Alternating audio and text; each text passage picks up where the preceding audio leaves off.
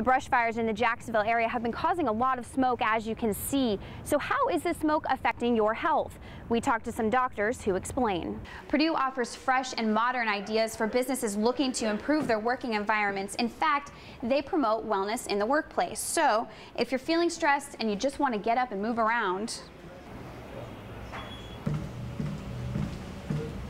you can take a stroll while you work. To get customers to come out during the day, some restaurants are offering drink specials, food specials, and even games.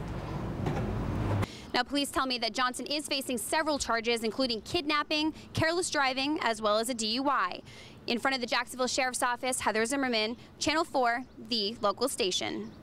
Around 7:20 last night, investigators tell me that a couple was taking a stroll down this stretch when they looked into the ditch and made a gruesome discovery. July 4th is a day to celebrate our independence and the thousands of men and women fighting for our country each and every day. The kids at Selvin Marina Summer Camp learned exactly what it means to be free. Now remember, you need at least one life jacket for each person on your boat, and you need to make sure that it fits them correctly. On the St. Johns River, Heather Zimmerman, Channel 4, the local station. And the victims tell me that the crimes normally start out like this. The robbers will knock on the door. The victims open the door, the criminals force their way in, and sometimes they even beat their victims. Fireworks on July 4th can be exciting to watch, but getting those colorful explosions in the sky can be a difficult process. We spoke to some pyrotechnicians who tell us how it works.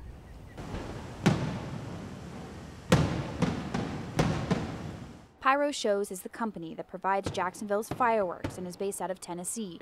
They get most of their product from China, but getting there and back is easier said than done. First, a 20-hour plane ride to Beijing, then bumpy rides through back roads to reach the country's fireworks factories. The art and science of fireworks constantly evolves, which explains the need for these international shopping excursions. Once the explosives make it through customs, they arrive here in the United States. Jacksonville's fireworks arrived in Green Cove Springs last week, and the crew at Pyro Show got straight to work. We'll bring those off of the tractor trailer. We'll get them laid out on the barge. We'll go back and tie them together for structural integrity so they don't shift. It makes it a more stable platform for the product.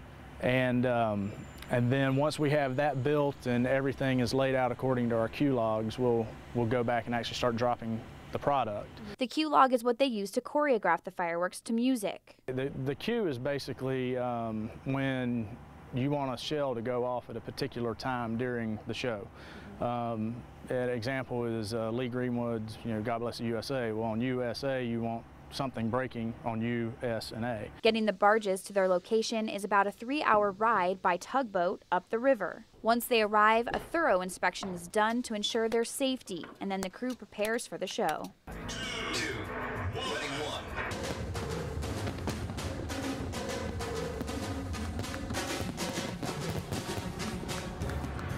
Now, there are several firework displays happening in the area. In fact, Jacksonville Beach and downtown Jacksonville's firework displays start at 9:30 p.m.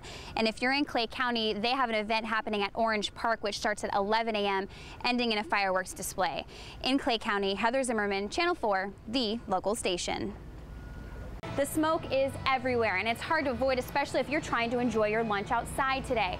We talked to some restaurants about the effects it's having on their business. The air quality has been poor the last several weeks, and people are more aware of the dangers it's having on their health. But it's also affecting the local economy, especially restaurants like O Brothers Irish Pub, where the majority of their seating is outdoors. People that like to smoke still will come out and sit for a while and drink their beers, but then they will retreat inside every so often. Kurt Cavins also says that it's been affecting their work because most customers are sitting inside due to the smoke, leaving the servers outside with empty tables. Empty tables means empty pockets. To get customers to come out during the day, some restaurants are offering drink specials, food specials, and even games. We have a cornhole tournament on Wednesday, and the guys that play in that have mentioned it's a little smoky out here, but they can still see the board, and we're doing the best we can. However, some restaurants like Mossfire Grill are blaming the lack of business on the combination of smoke and heat. I would say more or less the heat. right now is what's affecting our outdoor seating. I don't know about other neighborhood restaurants and how the smoke's affecting them. I know that O Brothers next door, half of their seating's outside, so it's probably affecting them more than it is us. Luckily, if you're heading out tonight, many of the businesses we talked to agree that the temperatures are cooler and the smoke isn't as heavy. In Riverside, Heather Zimmerman, Channel 4, the local station.